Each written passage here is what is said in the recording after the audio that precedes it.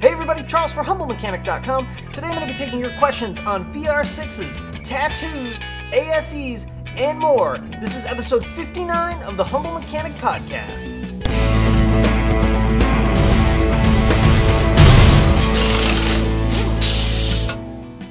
Alright, so in order to get a question on a show like this, send me an email to charles@humblemechanic.com and be sure to put question for Charles in the subject. That's how I filter out all the emails and pull the questions out. Before we get into the show, I just want to let you guys know I had a 2015 Golf Sport Wagon for a couple of days, and I shot about 7 different videos. Some as simple as how to sync your phone on Bluetooth, as well as how to change a tire, and where and how to check the fuses in the 2015 Sport Wagon. I'll put a link in the show notes. I made a whole playlist just for the Golf Sport Wagon, so you can check that out on YouTube. Alright, let's get into your questions. First one comes from Scott.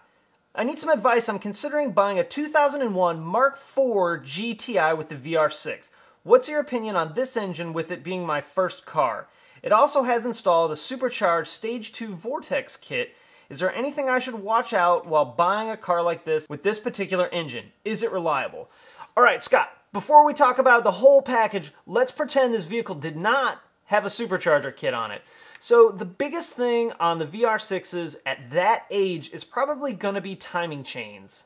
You're going to want to make sure that the chains have been replaced or at least addressed in some way, depending on mileage especially. Now, if this car had 35,000 miles, it might not be as big of an issue. But my guess is on a car that's 14, almost 15 years old, it probably has considerably more miles than that. So you're really going to want to make sure that the chains have been replaced. The other thing that's actually really common on that engine is the runner inside the intake manifold failing. If you crack the throttle really quick from idle to, say, 2,000, 2,500 RPM, if the runner has failed, you'll actually hear it rattling inside the intake manifold. For the most part, you can get away with just replacing that runner and not the whole intake, but I have seen them wear so bad where you need to replace the entire intake manifold. In addition to those things, there's a bunch of other things you're going to want to look at. You're going to want to look at suspension components, you're going to want to look at brakes, you're going to want to look at belts, hoses, you're going to want to make sure the cooling fans work, you're going to want to make sure that the transmission shifts properly, you're going to want to make sure there's very little to no rust depending on the area that you live in, tires. You want to look at the vehicle as a whole package. If you're not sure on how to check all these things out, I really recommend spending the $100 or whatever a dealership or a Volkswagen specialty shop will charge and take it in and get what's called a pre-purchase inspection. And they'll look over the entire car and let you know about any issues that they find. All in all, that VR6 is actually pretty reliable. It's a similar engine to what I have in the Cabrio, but the intake manifold's different and some of the bolt-ons are a little bit different as well. Now, let's put that supercharger on and talk about that. The instant you start modifying a vehicle, the reliability tends to drop. Also, maintenance becomes even more important than it is normally. Now, I don't have a ton of experience with this supercharger kit specifically, but I can tell you you're going to want to make extra sure that the belt is good. You're going to want to make sure there's no noise from the supercharger, and you're going to want to make sure that there's no maintenance like an oil change on the supercharger that needs to occur. So whenever I hear that a vehicle's been modified, my red flag goes up, and I actually take an even closer look at the vehicle than I would if it was plain stock. I want to know who did the work. I want to know what other mods have been done. Odds are if we're running a supercharger, we probably have some kind of suspension upgrades, maybe brake upgrades. I don't really know without seeing the car, it's hard to tell, but you want to take into account the entire vehicle and all the mods that have been made. I'd probably want to see receipts for a lot of these things. Now that may not be fair because if I bought mods for a car, I wouldn't have any receipts for where I had the work done, but I'm a Volkswagen tech, so it might be a little bit different. I would definitely want to know where this work was done, and again, if you're not 100% sure on what you're looking at, I always recommend taking it to either the dealer or again a Volkswagen specialty shop and getting a pre-purchase inspection. And hey, Scott, if you buy this VR6, post a picture on the Facebook page, facebook.com/humblemechanic, and let us check it out. I'd love to see the supercharger. All right, next up. I realize that a way of expressing enthusiasm for something is to tattoo oneself. So on that topic, do I have any idea on interesting mechanic tattoos? Do I feel like sharing details about my ink? I offer my humble apologies if it is too personal. I'm not stalking, just interested in tattoos. Scott. This is a different Scott than the last question. Scott, I personally don't have any like direct mechanic tattoos. I do have some gear work on my chest. I think it's this side. That's pretty cool. It's not something I share with a ton of people. You know, I don't run around with my shirt off. I think mechanic tattoos can be really, really awesome. The problem is, and this doesn't come with the design or the idea behind it, it's the execution of it. Most of them that I've seen are ridiculously poor quality. You know, it's like anything, you get what you pay for. Buying a cheap tattoo, you're going to get a cheap, ugly tattoo most of the time. Tattoos are one area that I never recommend anybody cheaping out on. Spend the money. If you can't afford to get a good tattoo, you can't afford a tattoo to begin with. So things that I think are really cool are gear sets, internal engine parts, things that are very mechanical and industrial looking and feeling. That's the kind of stuff I like. You know, I've seen a lot of guys with snap-on tattoos on their forearms and whatever. You know, it's your body. I'm not really one to judge. Personally, I don't care. You can tattoo whatever the hell you want on yourself. But the quality of the tattoo is definitely very important to me. So if you're thinking about a mechanic tattoo or any tattoo really, I always recommend making an appointment with a really good tattoo artist. Talk with them about what you're looking for, bounce ideas off of them. The girl that does my tattoo is an incredible artist, and her and I will have usually a 20-minute conversation about what I'm thinking about, and then she'll do something 1,000 times cooler that I would have never even thought about. So I always recommend getting that consultation. A lot of times you have to pay for it, but usually if you get the tattoo, they include it in the price or whatever. But if not, trust me, it is worth paying the extra money for a really good, high-quality tattoo artist to do your work. Otherwise, you know, you're going to wind up with some pretty nasty tattoo. And I'm sure we've all seen some of those. So spend the time, spend the money, you know, draw it out, get the consultation with the tattoo artist, change it 1,000,000 times if you have to, because, you know, once it's on there, it's on there. So great question, Scott. Next up comes from Daryl. We recently purchased a 2012 Passat for my wife, A.S.E 2.5 automatic. I believe VW wants the fluid changed around 50,000 miles or less on the transmission.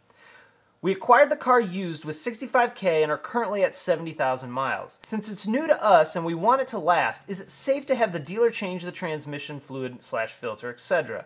I know with old cars, they used to say, if you never change the fluid, just leave it or problems will start. Good question. At 70, you know, you're right in the middle. It's due at 50, it's due at 100. You're right in the center. You could really go either way. Being 20,000 miles past due for the transmission service is not a big deal as far as changing the fluid and then having problems afterwards. I, for a long time, really did believe that once you hit a certain mileage, don't touch the fluid. There's transmission experts, you know, from like ZF that say it doesn't matter. I'm not going to say do it or don't do it, because sure enough, if I say one thing and you have a problem, you know, it's going to look like that's my fault, and I'm not prepared to put myself in that position. You know, if this were my car, I'd probably go ahead and change it, or go ahead and have it changed at the dealership. You know, you're going to keep the car, you want it to last a long time. Now you know exactly when the fluid was changed. You know it was done at 70, and you can just catch back up, do it at 120. It doesn't matter now that you're going to be off mileage. Just make sure you get it done every 50,000 miles going forward, and rock and roll and drive your car and love every minute of it. All right, next up comes from Mike. Hey, I'm a big fan. I've been in the aftermarket for almost 10 years now, and I'm wearing thin on the low pay and older cars. I can imagine how that gets really old, by the way. What advice do I have for a technician who's trying to move from aftermarket / tire shop to a European dealership?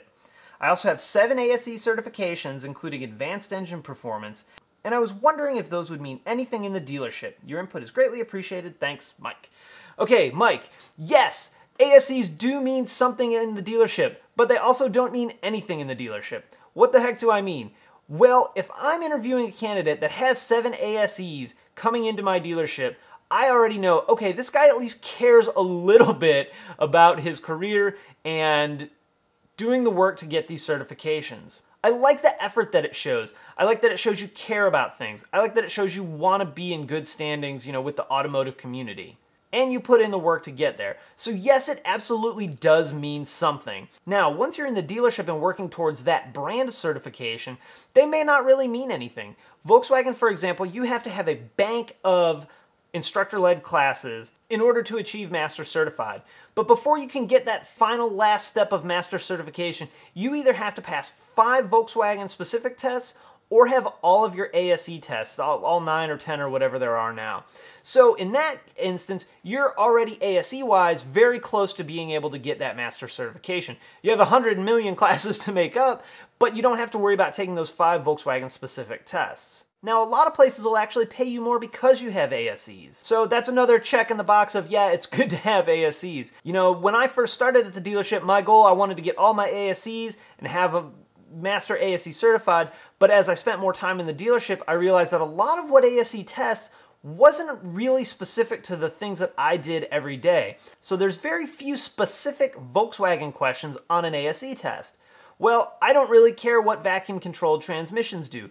I don't work on them. I don't need to know anything about them. Now, if I know about them, that's great, but day to day, it doesn't really mean anything in my job. On the other hand, I need to know about the newest 6-speed automatic transmission that Volkswagen has out, or the DSG, or the manual gearbox, or the Halodex unit. That's the stuff that I need to know. So those are the things that I'm going to focus on. Now, a lot about A.S.E is very common knowledge in the automotive industry, so it shouldn't be too much of a problem for you to pass the tests. But at the point of you having a dealership job, it's really up to you, and it's up to the dealership that you work for. Dealership A may say, yes, we require you to have all A.S.E certifications in order to reach a certain level of pay. Dealership B may say, I don't care what you do about A.S.E certifications. I want to make sure you have factory certifications. If you want A.S.E, I'll pay for them, but it doesn't mean a lick of anything. So it really depends on the dealership that you do interview or get a job with on whether or not the A.S.Es matter or don't. So other than A.S.E, you know, you've been in the industry 10 years. Hopefully you have some experience on European cars. I would pick the brand that you like. Go into the interview, know every model, know what engines they have, know something or as much as you possibly can about the brand and about the product that you can going into the interview, because it's going to make it look really good that you know at least something, and I don't have to show you what the difference between a Jetta and a Passat is on your first day. So best of luck to you, Mike, and I really hope it works out for you. Next up comes from Steven. So I was wondering, with Audi being part of the Volkswagen group and everything, does Audi operate a lot like VW? Of course, brands will have little differences, but I know Audi and VW have a lot in common. I'm an aspiring tech and will be finishing high school in December. All right, awesome question. There's a ton of similarities between VW and Audi and Bentley and Porsche and the whole product line. A few Bentleys that I worked on had a ton of Volkswagen Audi part numbers that were the same. For example, I worked on a Bentley, I don't know, Continental or something, and it had the same clock spring part number as a Touareg and a Phaeton. As I'm taking the steering wheel off and taking, you know, the steering column trim off, everything's exactly like a Phaeton is. So they're very, very similar. Where things get a bit different is in the architecture of the computer system. Volkswagen may control a component one way, Audi may do it another. Volkswagen may control a part through a convenience module, Audi may have a separate module for that part altogether. It really just depends on the generation that you're looking at. The newer the cars get, I think the further apart in architecture, computer-wise, they actually do get. Some of the older ones were very, very similar. You know, they're built different. A rear window repair might be different on a Passat versus an A4, or, you know, the TDI and the A3. Doing an oil change might be a little bit different than on a Jetta sport wagon, say. It really all depends on exactly what you're talking about. But I think for the most part, if you're a Volkswagen tech and you want to fix Audis, it's not a big deal. If you're an Audi tech and you want to fix Volkswagens, it's not a big deal. They're close enough that you'll wind up figuring out how to do whatever you need to do. It's pretty much, from my experience, mostly a matter of computer stuff. So great question, young man. I hope that you have a very, very successful career in the automotive industry. All right, next up from Scott, which is now the third Scott that we've had questions from today. I've already answered a ton of questions concerning his 2011 Tiguan. I recently came across a series of folks complaining about the timing chain tensioner going on their 2.0 TSI engines.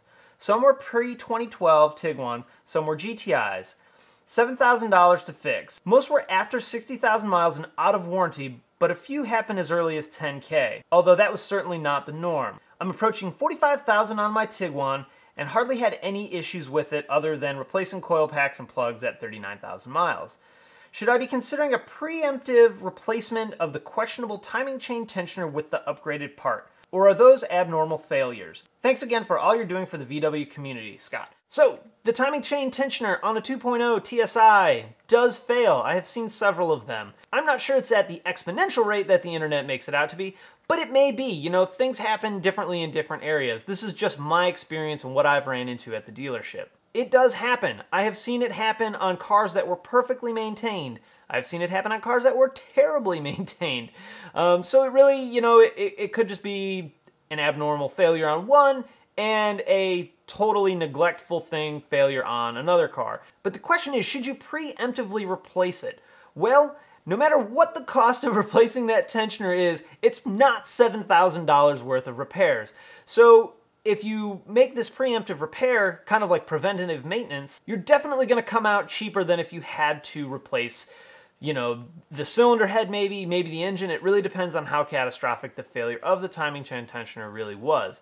What's involved with replacing this tensioner is obviously replacing the tensioner part-wise. I always recommend that customers replace that lower timing cover. They're on there really well with Volkswagen sealant, and most of the time you wind up tweaking or bending the cover just enough to make it leak when you're done with the repair. Also, upper timing chain cover leaks aren't terribly uncommon either. So if I were going to be doing this job, I would want to replace all the timing covers on the front side of the engine. Now, off the top of my head, I don't really remember what the labor or the parts cost is. Again, it's going to be cheaper than $7,000. So, Scott, here's what I would do. I would call my local dealership and I would ask them, how much do you charge to replace that timing chain tensioner, including the lower cover and the upper cover gaskets.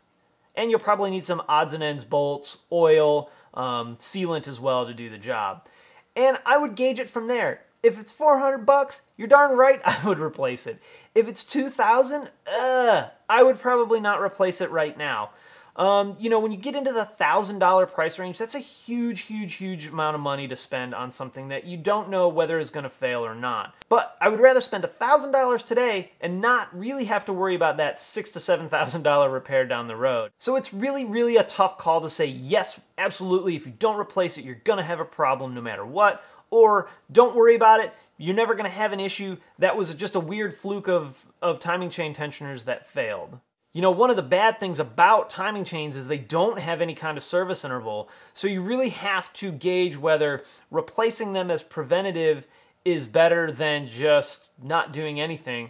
Most of them last the lifetime of the car, but you really have to look at what's considered the lifetime of the car. Is it the lifetime of the car where I own it? Is it the lifetime of the car from the day it's built to the day it gets crushed?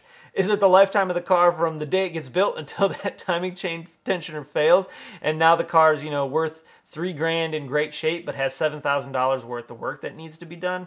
So Scott, it's a tough call. It's a decision you're going to have to make. I wouldn't really hate on anybody for doing it to ensure the prolonged life of their car, but again, in most cases, this is not a $200 repair. Now, if you're gonna do this repair yourself, it's actually not a terrible job, but there's one tool that you absolutely have to have. There's a tiny spacer that when you take the crank pulley bolt out and then take the crank pulley off, the spacer replaces the pulley. If you don't put this spacer in, you're going to wind up putting your engine together out of time. I almost guarantee it. I've seen it happen several times at the dealership. Make sure if you're going to do this repair yourself, you have all the special tools as well as plenty of extra time and a little bit of mechanical skill to do the job. But great question, and hey, let me know what you decide to do. I'm very interested in it. Alright guys, I'm going to wrap it up there. If you have any questions or comments, post it in the comments section below. Hey, if you like the video, throw it a thumbs up on YouTube. I always appreciate that. You can also subscribe on YouTube or on the blog at humblemechanic.com. You can follow me on Facebook, Twitter, Instagram, the blog, humblemechanic.com, and obviously on YouTube. Hey, again, if you got a question you'd like to submit for a show like this, email me, charles@humblemechanic.com, and put question for Charles in the subject. Alright guys, thanks for watching, and I will see you next time. Today we're drinking Pinner from Oscar Blues, Brevard, North Carolina.